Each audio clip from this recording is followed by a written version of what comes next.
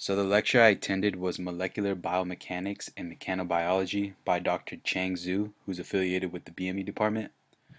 So in his presentation, uh, he explains that the cell can be thought of as an organized collection of molecular machines.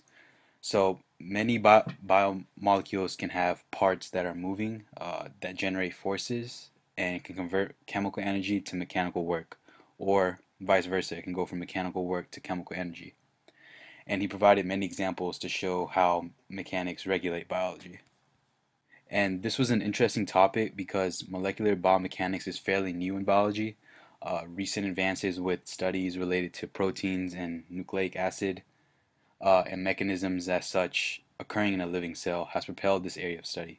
So it has become critical in bioengineering, especially, which makes it interesting because my major is biomedical engineering.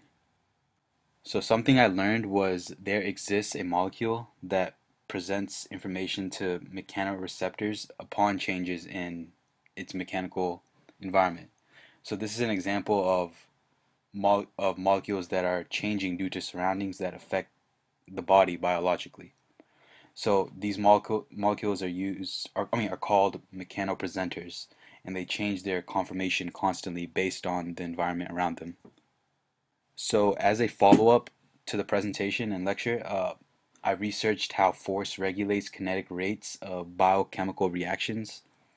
And there are three types of bonds. One is the ideal bond, which is off rate and lasts a lifetime, and it is independent of force.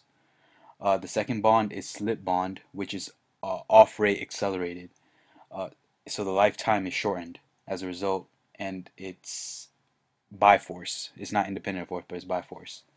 And the last one is catch bond, which is off rate decelerated, and lifetime is prolonged as a result by force. And this concludes the lecture.